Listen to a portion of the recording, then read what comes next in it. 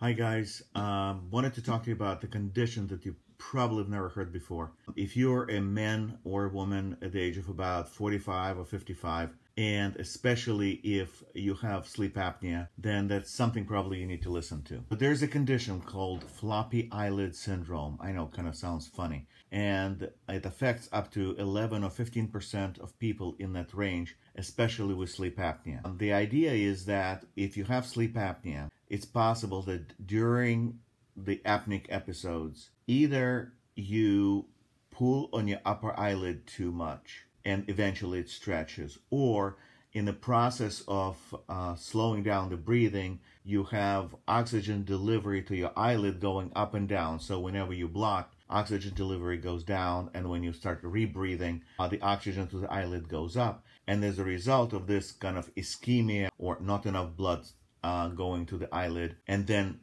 overperfusion afterwards, this kind of wave, it creates a change in the laxity or create a looseness in the upper eyelid. As a result, what happens is that when people fall asleep, especially on the side, they don't fully close the eye. Some of the eye stays open, and that creates chronic inflammation of the cornea, tearing, maybe redness, itching, scratching, and so forth.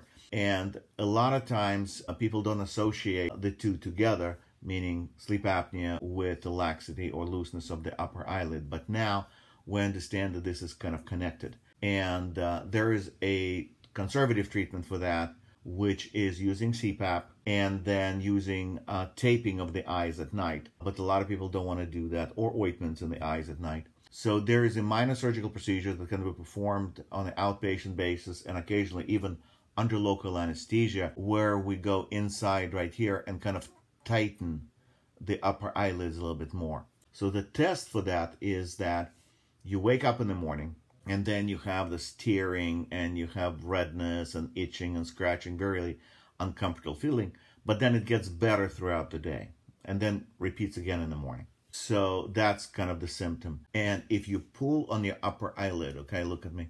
You see, it stretches out. I know, a little scary. You look like this, right? So if the distance from the eyeball to the edge of the lid is less than 10 millimeters, or ideally 6 millimeters, then you're okay. But in some patients with floppy eyelid, you can really stretch them out. And what happens is that sometimes the eyelid can even flip over. So if you have one of these conditions, if you are not necessarily using CPAP, if you have sleep apnea and you have tearing in the eyes in the morning, give us a call. We do not do primary diagnosis of floppy lid syndrome. Usually have to see ophthalmologists that do the testing, they look at the cornea and so forth. And if conservative measurements are not really practical or not working, give us a call. We have 3 separate procedures that we can do to make the symptoms better. Again, floppy eyelid syndrome, and it's loosening of the upper eyelids as a result or associated with sleep apnea. All right?